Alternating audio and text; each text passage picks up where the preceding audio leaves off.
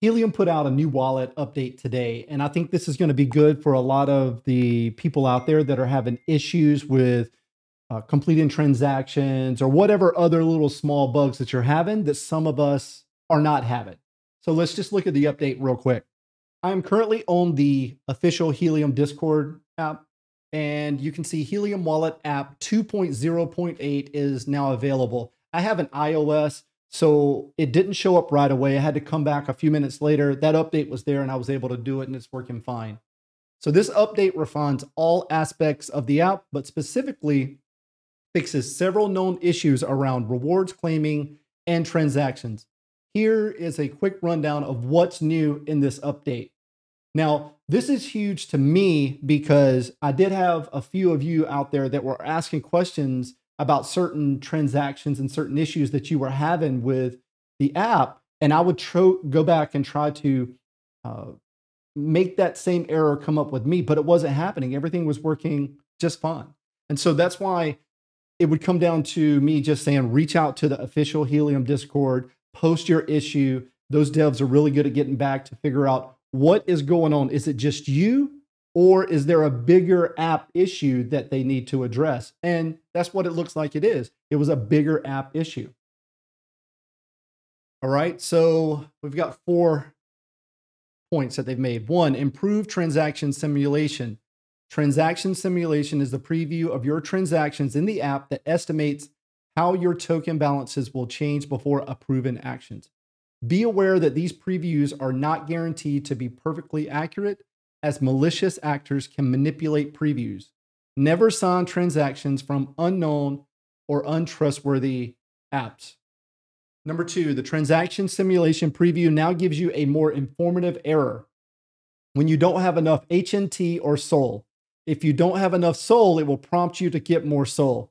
Now, this is huge because some of the issues that I was seeing, or whenever I started with the new app, was I did get the error that I was unable to complete a transaction.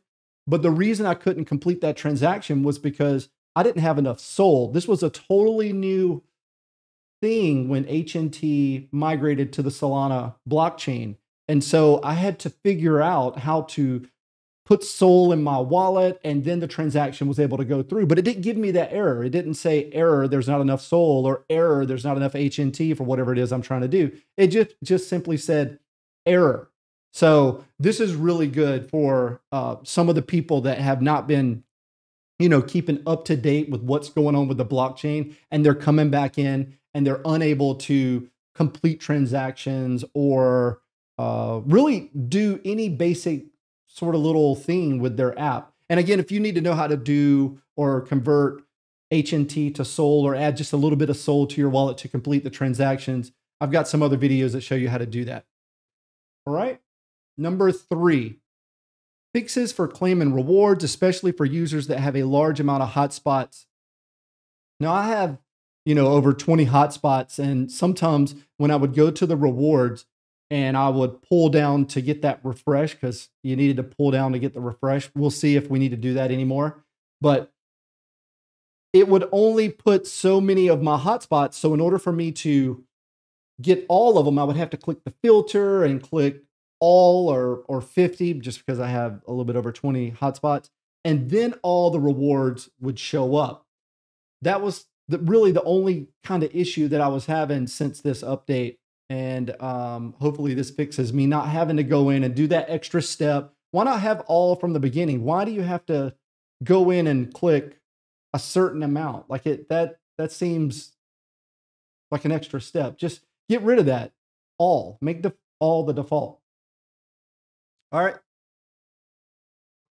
Let's see. Number 4, plus many small bugs and fixes. And again, this could be where some people were just having certain issues here or there, and it just didn't make sense. And hopefully those people, this really completes or fixes those issues that they were having, that I kept trying to replicate, or some other users out there were trying to replicate in order to help the people in our comments help with their hotspots and this crazy migration to the Solana blockchain. So anyway, I just wanted to put out there this new update from the Helium wallet, because I believe this is important to update or fix, hopefully, some of the issues that some of you have been having.